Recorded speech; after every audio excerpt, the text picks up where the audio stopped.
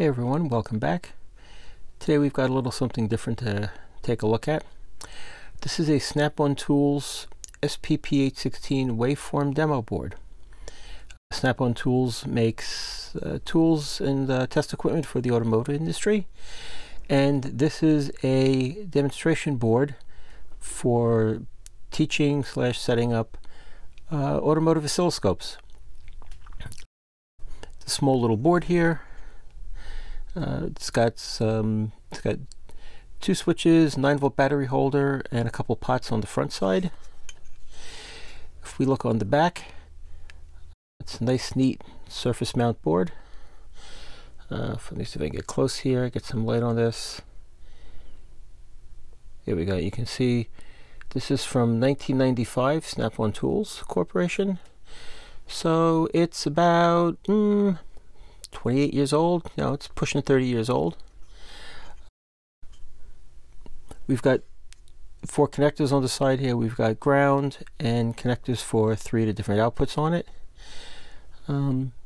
Nice, compact, simple little board. Getting closer just so everyone can get a look. I think this section over here is, I believe it's a charge pump. The board will put out a 40-50 volt spike for the fuel injector waveform, and that looks capacitors, either dual diodes or transistors. So that looks like it could be a charge pump to create that little spike. The board's in really nice condition for its age. Connector for the ground clip is a little more worn than the other ones, but otherwise it's nice and clean. Snap-on does sell a newer version of this board. It's about $100, and the newer version just outputs more signals. But I guess this is pretty much the main concerns back 30 years ago. So I thought we would take it, hook a battery up to it, hook the scope up to it, and take a look at what it does. So I happen to have a 9-volt battery here. We're gonna that in there. Nothing to tell you that it's on, but we'll know that once we get the scope hooked up. So let's pull that over here and give that a moment to boot up. Like I said, there's a new version of this board. I think it's got 5 or 6 outputs on it. Has more information, but what this board does put out is it puts out a variable frequency wave. So this puts out a square wave that varies. You can adjust the frequency of it. It also puts out a fixed voltage that's adjustable from 0 to 5 volts, and you can display those with or without a glitch. The glitch for the variable frequency will show the signal drop out for a little bit. The glitch for the variable voltage, it'll be a constant voltage, and it drops out for about 300 microseconds. The idea being that this would be a simulation of, let's say, a loose wire. So if you have a sensor or something in the car that is there and the wire might be a little loose, every once in a while it jiggles and you'll lose the connection.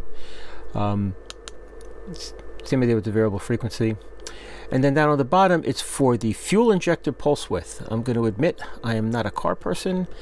Don't really understand exactly what it's showing, but it's a cool little waveform. So definitely something fun to take a look at on the oscilloscope. And there's 2 different versions, as I understand it. From the thing, one shows the spike is supposed to be representative of, I guess, there's an inductive kickback that happens with them. Sounds good to me. One of them makes 1 spike, one of them makes 2 spikes, and this will show you either one. So let's get this hooked up.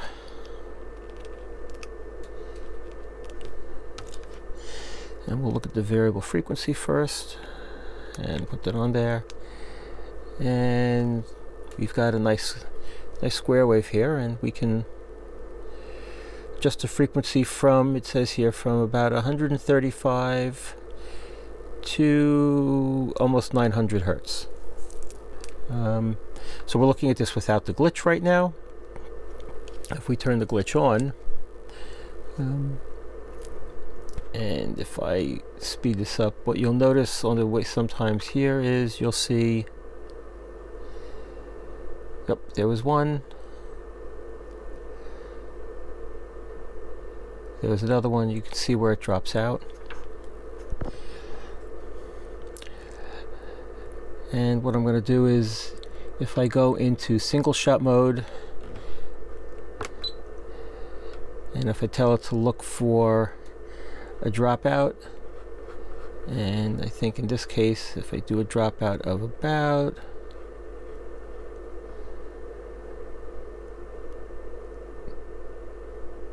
1 millisecond, does it grab it here?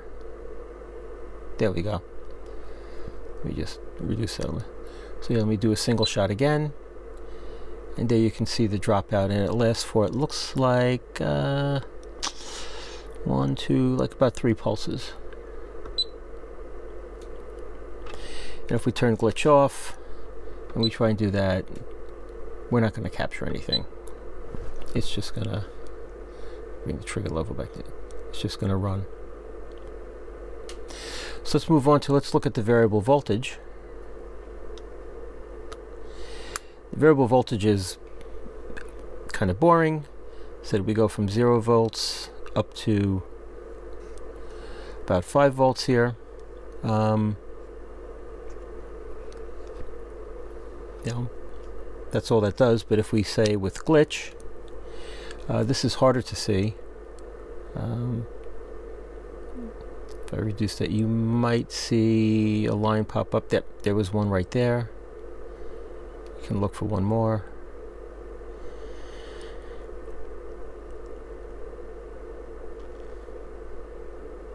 Nope, there was one. So I can do the same type of dropout triggering, and let me get that down to what was it? I think somewhere around like 250. And if we single shot it, there, and that's the drop from 5 volts down to 0 volts. And we'll do one more. Yeah.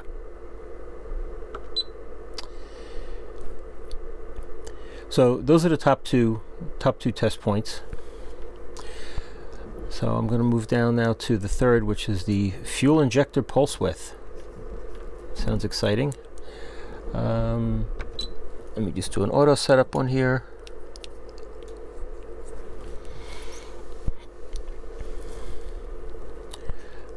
So as far as I can tell, you know, this would be, you know, as each cylinder fires, the fuel injector is, I don't know, injecting fuel.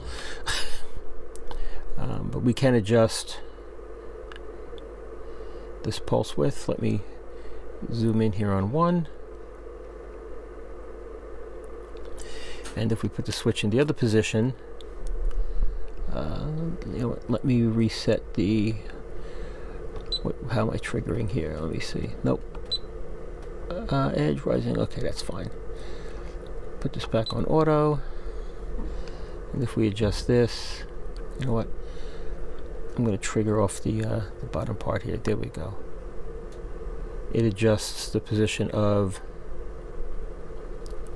the second spike. And if we throw some cursors on here, actually, you know what? Let me just check. I've got my probe for 10x. Let's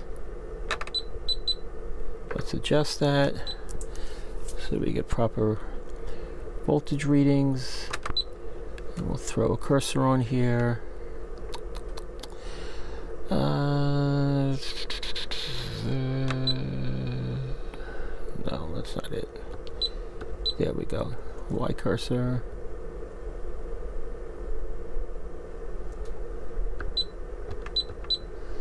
Looks good, and I'll say Y1.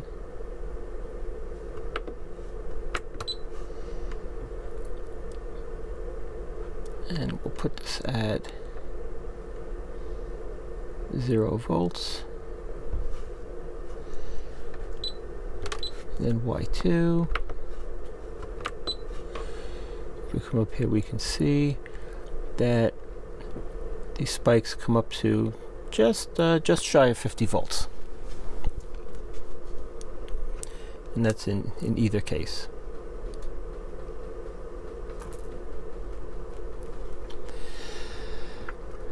And that's what it does. So yeah, this would have been used by automotive instructors to teach how to use the automotive oscilloscopes. You know, teach them what to look for, set them up, calibrate them. It's pretty cool, pretty nice little board. So we've been looking at this on the digital scope, and digital scope is great because it does all sorts of different triggering. I'm gonna hook this up to my analog scope just so we can take a quick look at that. So back in a sec. All right, we've got the SPP816 hooked up to my Tech 2445 scope. We're looking at the variable frequency output without glitch, and you know, it's a nice clean square wave that shows up really nicely on there. If we turn glitch on and we wait, you can see there was a blip. There was another little blip. You can just barely catch it. If we come down to something like this, you can see it drop out from time to time, but again, it just shows up as a flash.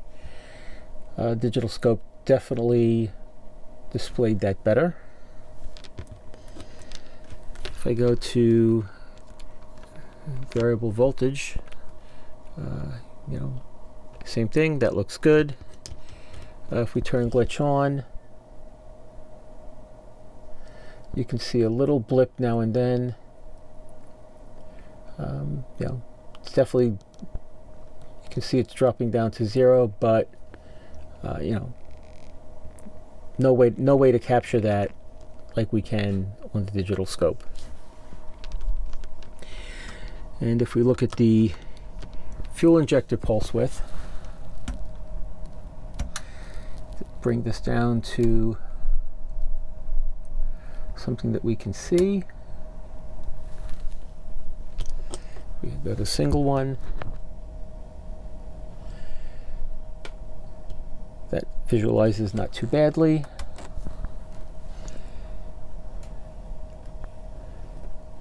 If we look for the double pulse, you know, we can see that pretty well.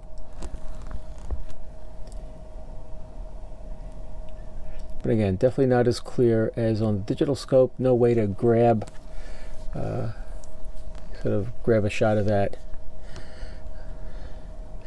So not sure back in '95 what kind of scopes they were using. Like I said, I'm not an automotive repair person, so don't know what the shop scopes look like, if they were digital or not. But it definitely, you know, works with an analog scope, but digital, much nicer to capture what it's doing. So that's it for the Snap-on SPP816 Waveform demo board. Nice little piece of history. From what I gather, these are kind of rare. I mean, I don't know why Snap-on sold them, but it's the first time I'd seen one come up on eBay in like forever. So it caught my eye. Seems like it might be something fun to play with. So there you go. Questions or comments, you know, leave them down below. Like and subscribe if you found this interesting. And I will see everyone for the next video. Take care.